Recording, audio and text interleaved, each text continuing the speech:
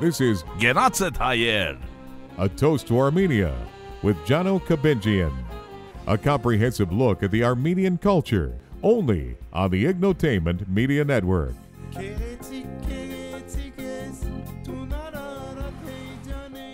Genatzet Hayer, Pai Luis Inch Besek. October 2nd. Nice to have the show back on, Kris. Oh, man, it is good to be back. It's fall. The weather's nice. Yes. In the Midwest, that's what we go through. Yep. In the California, they go through something else. Exactly. Yeah, it's called nice all the time. Yeah.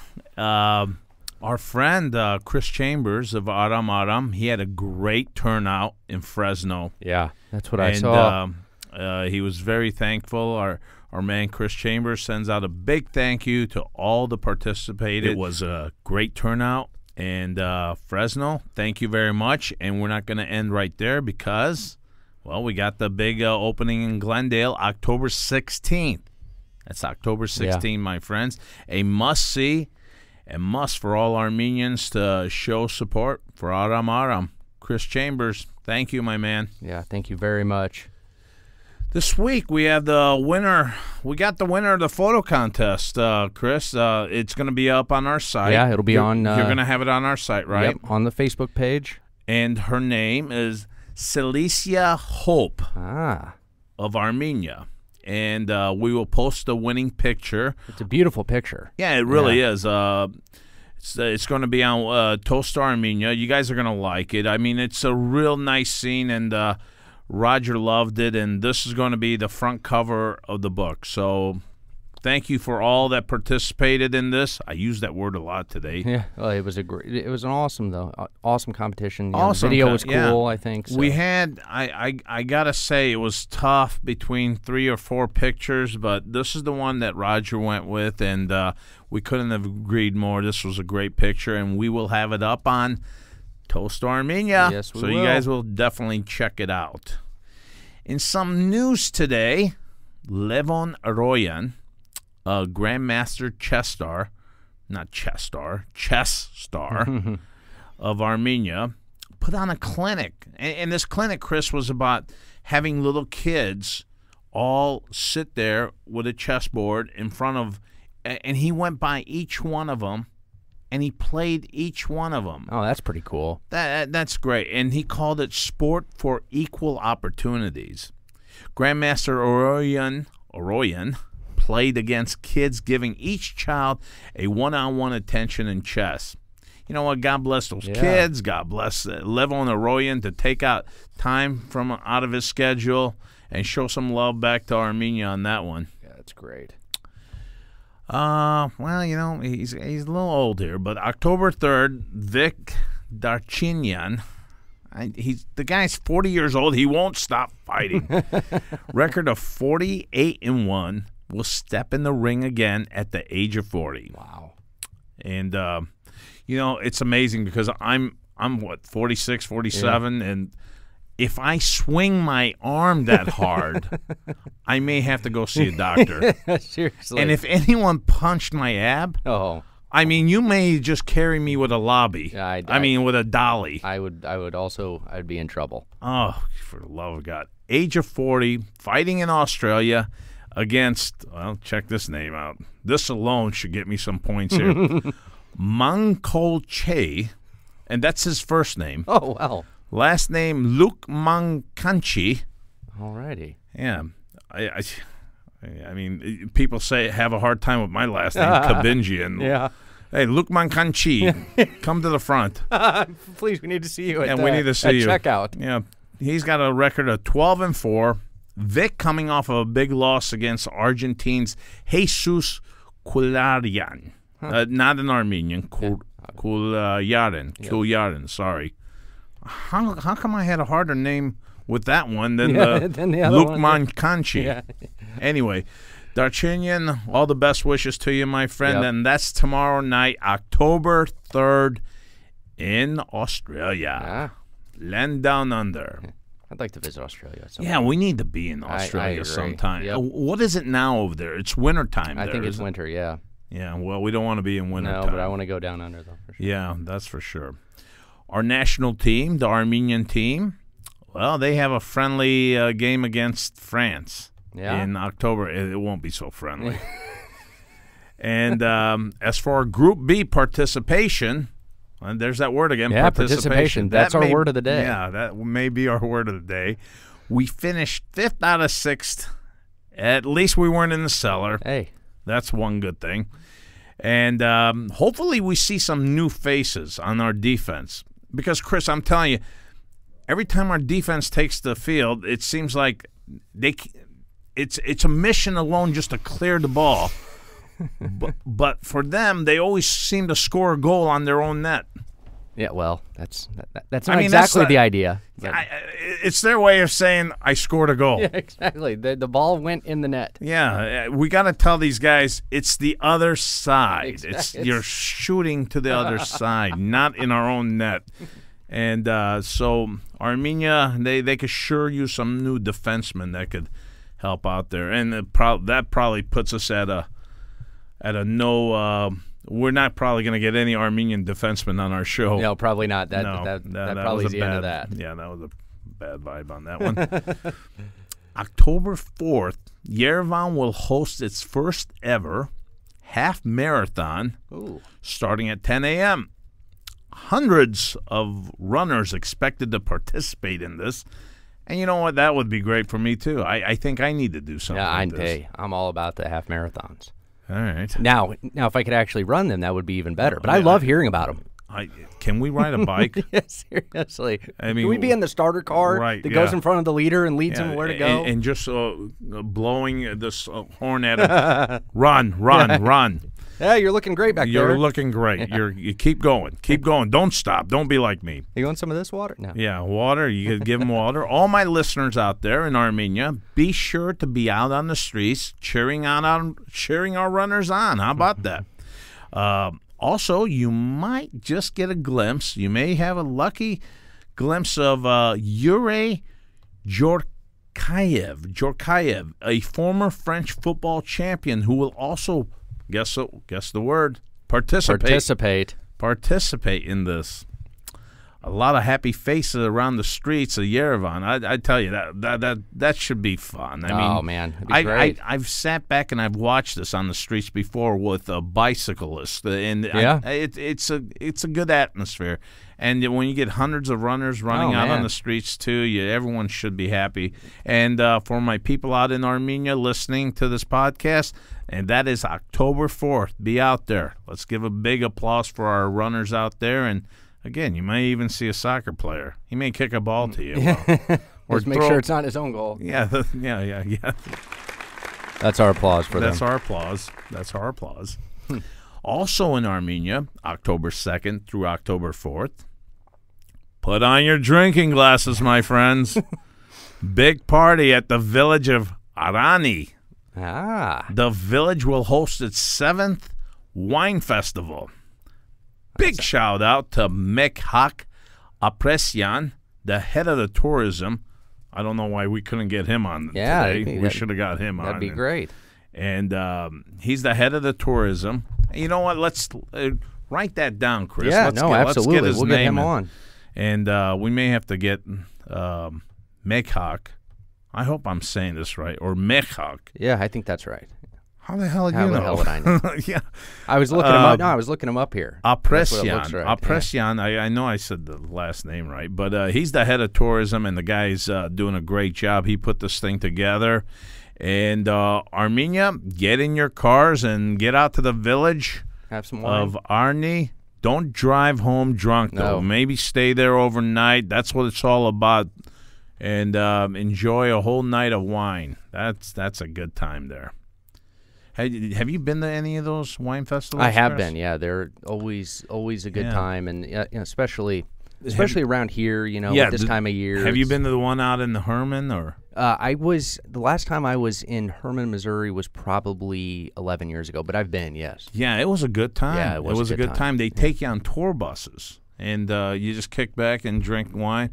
Yeah, when we were. It's Stonehill, right? Yeah, Stonehill. Yeah, it was a good time there. Yeah. When I was away at school, a whole bunch of us would always, spend a whole day there or a weekend there. And it wasn't that expensive. No, I think it's like what was it, $40 or something like that? Yeah, they I think not put you much.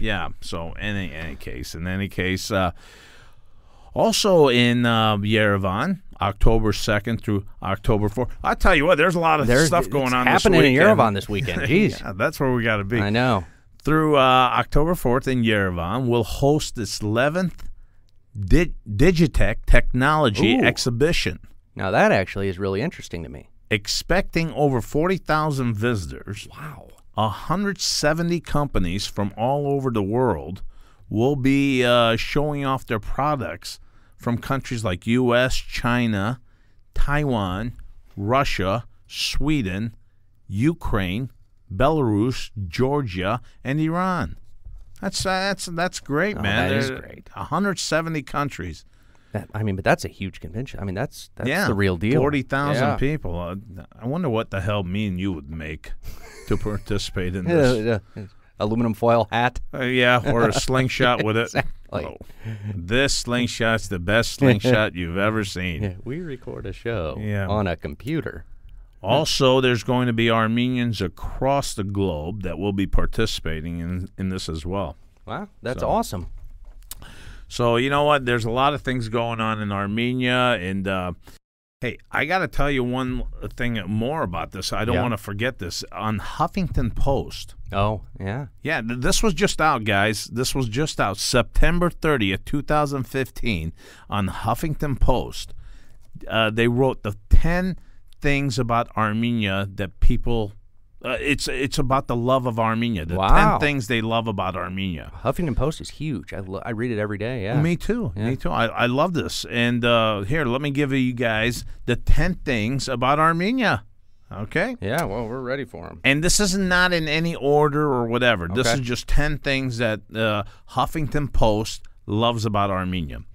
Old history, but yet still feels young. Okay. That's cool. I can see how they would say that. Yeah. It's amazing because when you go to the city, it's old, but yet it's so modern too. It's a beautiful concept there.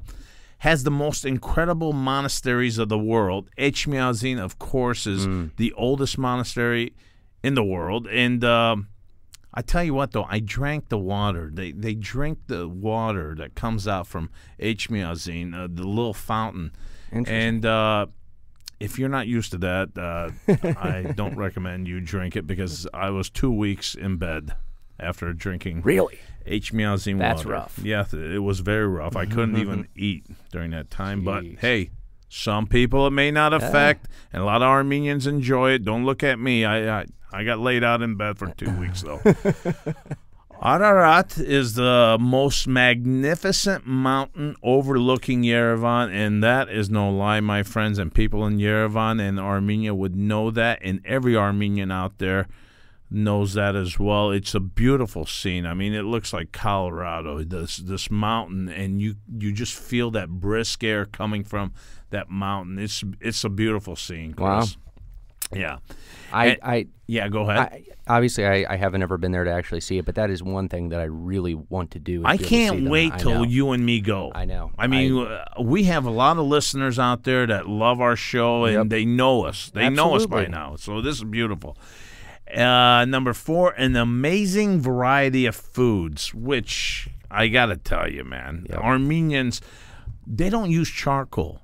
They use wood. Wow. They use, and I'm not talking about wood you smoke like in America, like you capture the smoke smell. It ain't like that. They take the wood and they convert it to like charcoal. That's so by cool. just crushing it down. So this wood just gets into the meat, it smell, and it's unbelievable. God bless. I'm getting hungry just thinking about it. But Armenians have a variety of foods, and the Huffington Post even goes along with it, so I'm glad they noticed that. Number 5, incredible modern art. It's unbelievable. They got like bazaars out there to where you just walk through, and people are so artistic in Armenia. They draw so much, and they have sculptures and stuff. Wow. And every time you come into this country, you claim it's only worth $5. So when you're going to land a plane, they're always wanting to say, how much is it? Yeah. Oh, yeah, I'm going to tell you how much this is. Now they're going to be looking at me. 87 cents. Yeah. I got it for $1. Yeah, exactly. It's worth $2, but okay, knock it out. Number 6 on Huffington Post, they got the Hach cars. The Hach is the crosses, and the cars are the rocks. And this is all the sculpturing with just chiseling out like crosses into these stones. They are incredible. You know how much time that is to sit there and do something like that? And we're noted for that. And this is from ancient times, and we still have it. And it's beautiful artwork, man. And it shows how much religion and Christianity is important to Armenia. And we still have it, and we still look at that and say, wow, that is – and the Huffington Post obviously agrees so with too. us. Yeah. And also variety of fresh and dried fruit. You know, American Nut has fresh and dried fruit. Yes, they do. And they have the best. And I will honestly say I have never in my life had nuts that I have liked any more than American Nut. And, I mean, blew my mind. And I'm not just saying that. They were amazing. And we got to go back to American Nut. And that's Armenian owned. And plus, again, Armenia is all about fresh and dried fruit. Huffington Post. There you have that one. Number 8, landscape is beautiful. Well, you know what? Didn't we interview Richie? Yes. And Richie said it's unbelievable, man. Incredible. How beautiful what we walked through and so forth. Yep. So we could testify to that as well. Absolutely. Number 9, the music is outstanding. When you get people sitting around drinking that vodka and that brandy and that beer and just enjoying good music, folk music and so forth, and just, I tell you what, that place is electric. Yeah, and I mean electric by just, I'm not saying by standards of like hip-hop or anything like that, but just kicking back and enjoying good acoustic music, you know? I'm sure, absolutely. And music. That's the Pomegranate production. Pomegranate music, absolutely. Pomegranate music with our man Rafi. He's a great guy. Great guy, isn't he? Yep. Anything I need, the guy's like, hey, when I was put in the hospital a couple of days, all he did was ask about me, how I'm doing and everything. So I am not surprised to hear that. So we got some great connections there, and I'm sure we'll have one more or a couple more of his people that perform in that line on our show as well. Wow, that's very cool. And number 10, who can argue with this one? The friendliest people of the world. Yeah, that to me right there, folks. That's it. The friendliest people of the world.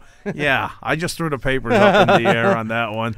Because, guys, I tell you what, everyone that goes to Armenia, I'm not embarrassed to find out that, you know, I hope they were treated good. I hope that. No, I don't even have to ask that. I know that the people that visit Armenia are treated just like a brother. Yep. Brother or sister, man. It's a beautiful concept, and that's only in Armenia. And any one of my Armenians that are in that aren't in Armenia, or I got Odar friends that listen to this show as well, please make a trip out to Armenia. You will not regret it. It's beautiful, and like Huffington Post said, you won't regret it. 10 things right there that you just can't. Well, it's awesome that they're just spending the real estate in the Huffington Post to feature Armenia. I mean, it deserves it. It's this great. Was when? September 30th? Yeah. This was just a day and a half ago. Day and a half ago. How beautiful is that, my friends? So this is Huffington Post putting this out, and can't go wrong with that. Speaking of can't go wrong, what do we got next? Of course, we're going to have Mariam.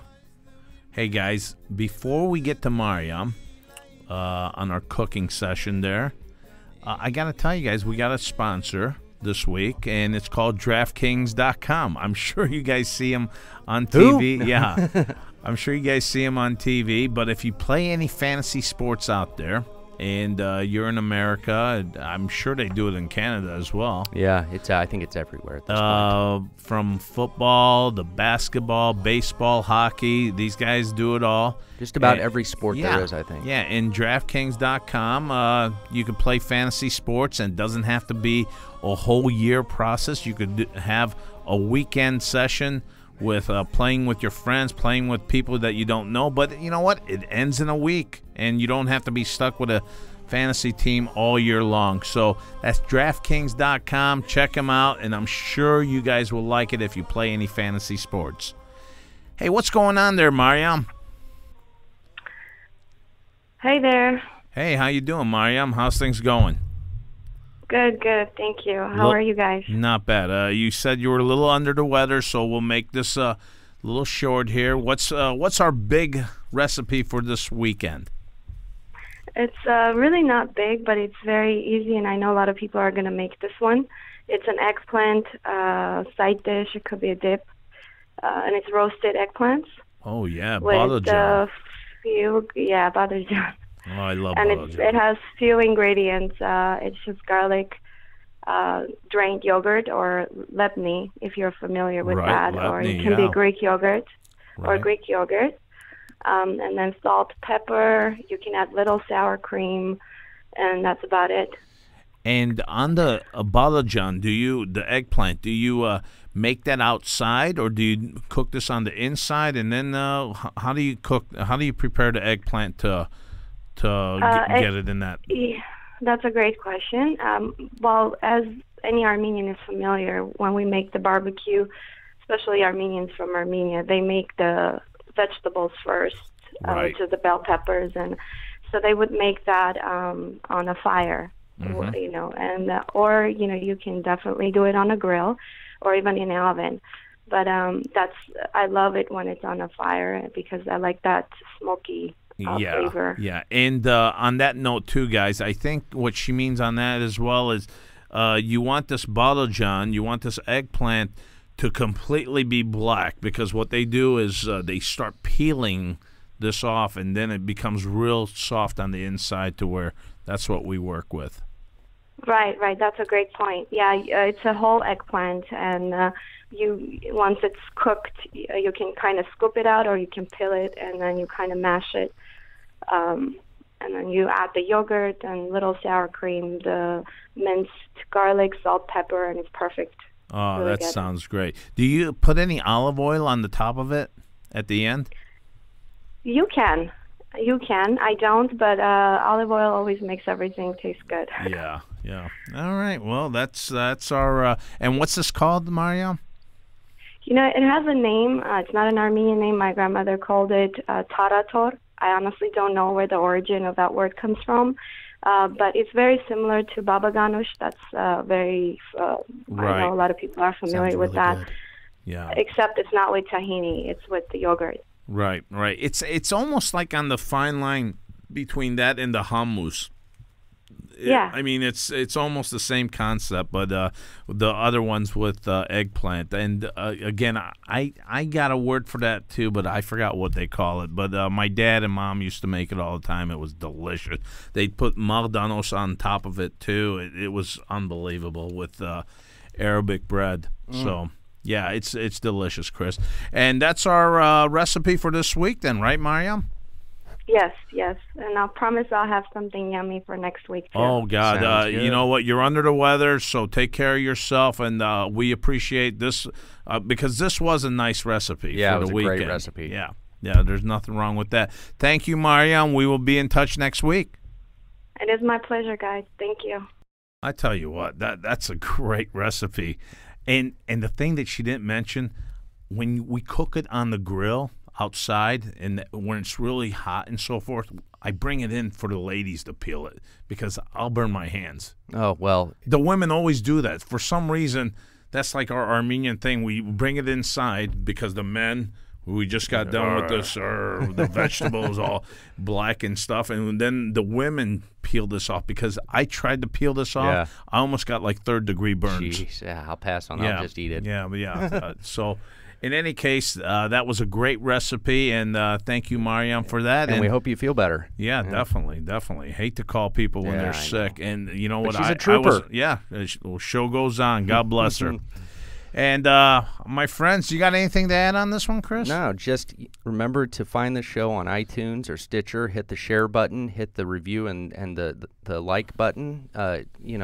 Any reviews help us, especially the 5-star reviews. Share the show on your social media accounts, and be sure to hit subscribe. And another thing, another big shout-out, October 16th, Glendale, for Aram in Glendale. Show some support there for the show. Absolutely. And we couldn't appreciate enough how much of our listeners, got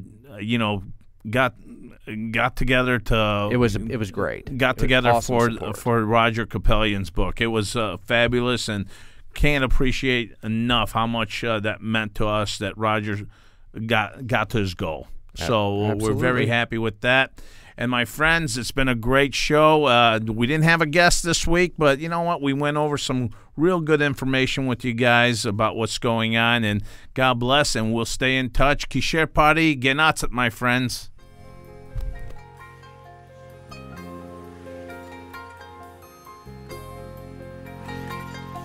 Tune in next week for another episode of Genatzet Hayer, A Toast to Armenia with Johno Kabenjian.